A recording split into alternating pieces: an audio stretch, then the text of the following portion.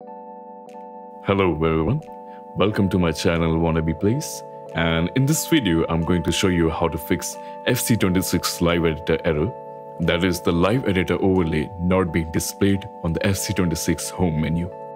Now before we jump into the possible solutions for this, let me show you what errors one might face. The very first one being inside the live editor launcher, where we have this blank white screen, and that local.ini file is not being displayed. The second problem is a consequence of the first problem.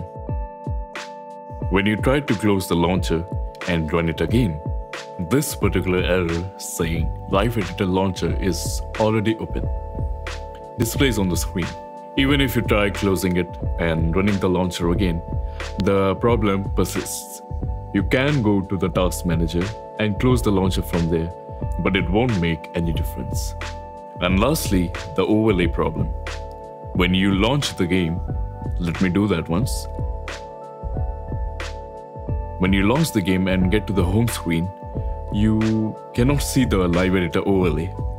That should be displayed by pressing F9, or it should come automatically on the screen, but it does not do so.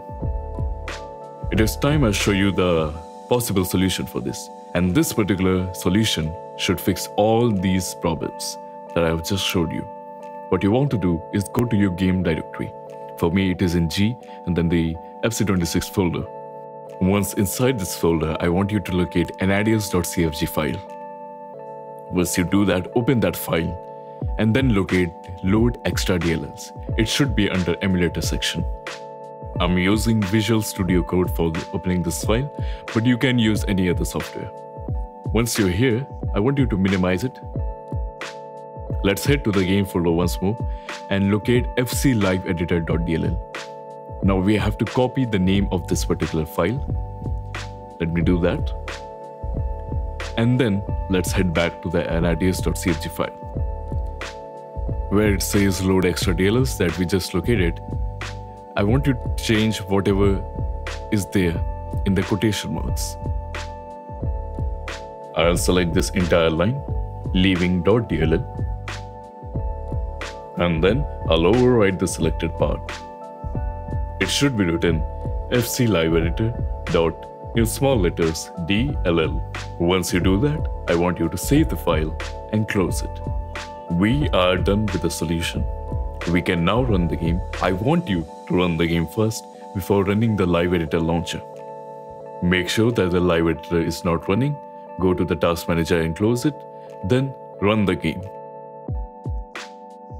The overlay should be displayed right now. Also, when you open the live editor launcher, the blank screen should be gone and the local.ini file should appear. And that's it for the solution.